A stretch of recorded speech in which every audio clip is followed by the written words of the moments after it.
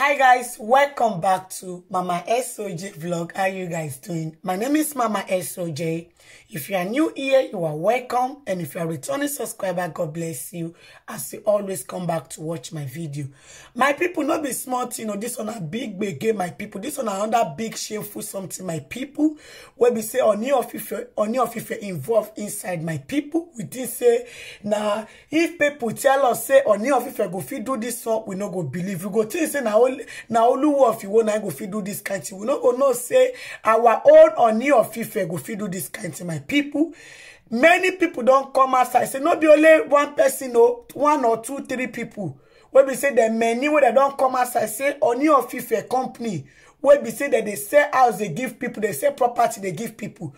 Say the property where they say they only they exist for documents. Say they go deceive you finish, you go pay money at the end of the day. You know, go see the house with your eyes. They go sell the property, give like 100, same property, give like 100 people. And at the end of the day, the people, if they come to say, okay, since when we say no property, nothing, men I can't give us our money back. They not go see any money. They not go refund them back. And if they carry Ooni of Ife go court, they say Ooni of Ife. They say Ooni of Ife no they go court, you no go attend. And some people they scared to come outside to come talk because say they feel say something will be say no good go happen to them. Some they close their mouth, some go so say they don't feel carry Ooni of Ife. You know, that case with Ooni of Ife, say Ooni of Ife go win them for court. Because and I know the way Nigeria tell they be. Companies leaked to Ooni of Ife, Oba Ogunwusi defraud Nigerians in massive real estate scandal. The Ooni of Ife, Yoruba foremost traditional ruler, Oba Adeyeye Enitan Ogunwusi, is presently embroiled in a real estate mega fraud after some of his companies allocated apartment and land that existed only on paper to hundreds of investors. Apart from the revelation that hundreds of investors were never refunded after several years, the houses scheme Grand Imperial Group multi-millions naira ancestral homes has been described by many as the biggest fraud seen yet in Nigerian real estate history. According to a report and investigation, Oba Ogunwusi and his companies have swindled a lot of housing investors and buyers to the tune of hundreds of millions of naira, as the king appeared to be above the law. And the woman will be say Ooni of Ife can't do this one to land, will be say this one can't say no, she no go fit close her mouth, she must talk and come outside. That one they tossing a 3-bedroom flat, now they want sell for them. And they got us in a 17 million naira. At the end of the day, the woman come, they come say she fair pay half of the money. As she come pay half of the money, they got us say, okay, oh, if she don't pay half of the money before they'll carry and go show am the place. As she come pay the half of the money, now they got us say they won't carry and go show am the place. The area where they thought say the estate where they thought say the house stay, as they reach that side, they come and go another estate where we say they close to her. They talk say he never ready, and the woman go there with his son. But his son going to tell and say, be like say something. They will be say he no dey all right. How they go put this house on top of? Okay, see what they show them. At the end of the day, they reach the place where we say they won't look the house. They can't go. They show them another land, another park. They can't they talk say the other one never ready.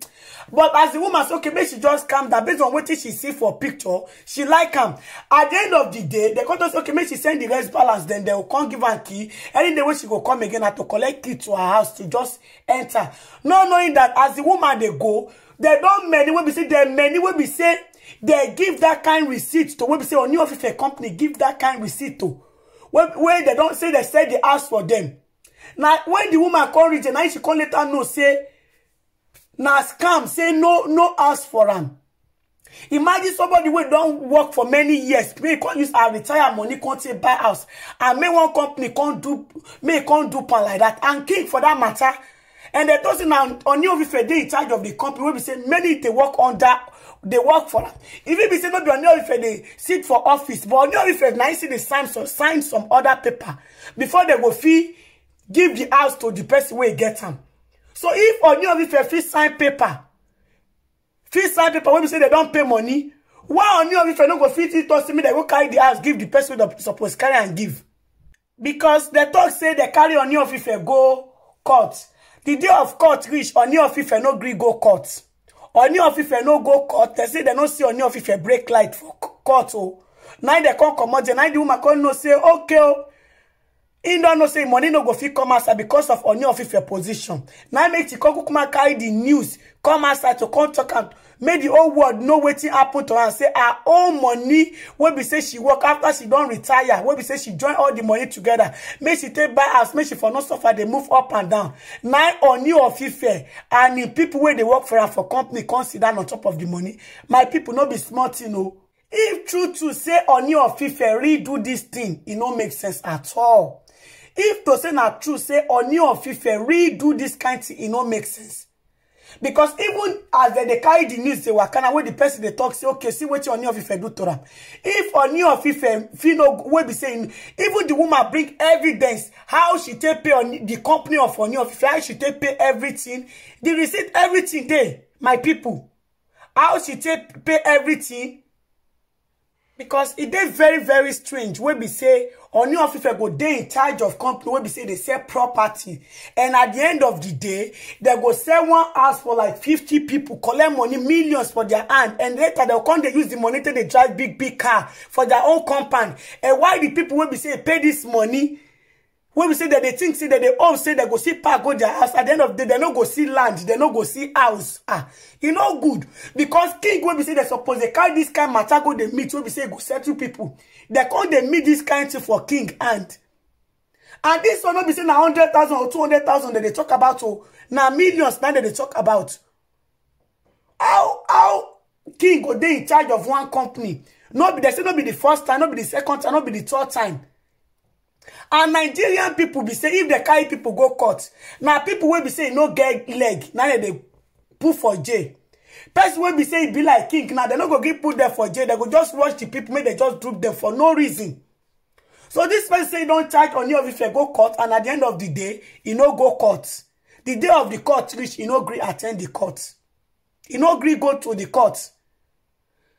So my people, let me know waiting at him for the comment section. And if you never subscribe, subscribe. On a bye-bye till I come on our way next time. Bye, guys. See you guys in my next video. Bye, guys.